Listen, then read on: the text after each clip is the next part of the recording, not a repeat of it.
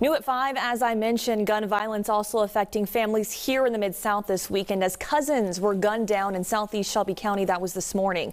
WRAG's Marcus Hunter spoke with the victims' relatives who told him they don't understand why anyone would target the two recent high school graduates. Detectives with the Shelby County Sheriff's Department say just before 1 o'clock Sunday morning, two males were shot and killed at the Eagle Landing Apartments. Family members identified them as 19-year-old Cody Pecton and the 20-year-old Jeremiah Williams. But every time you see one, you see the other. They always like this. They always together. One of the victims died at the scene. The other was taken to the hospital where he also died. Family says the two would often pull into the parking lot where they were killed, sit and listen to music. After the shooting, police towed away 3 cars. They must have shot at all these cars right here, trying to hit whoever they were trying to hit. And one of the cars they was in.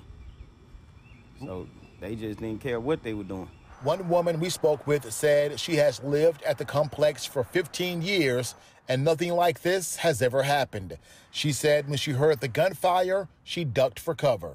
Very scary because you hear it in all other neighborhoods, and then this is the first time I've seen something like that. I heard of anything like this happening out here. This parking lot still filled with glass after a shooting that left 2 cousins dead. Family members say they're heartbroken because the two had just started to live their life.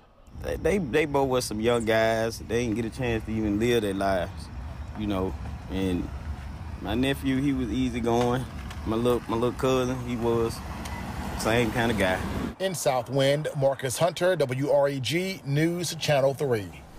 And as Marcus reports, that investigation is ongoing. If you have any information, you're asked to call Crime Stoppers at number 528 Cash.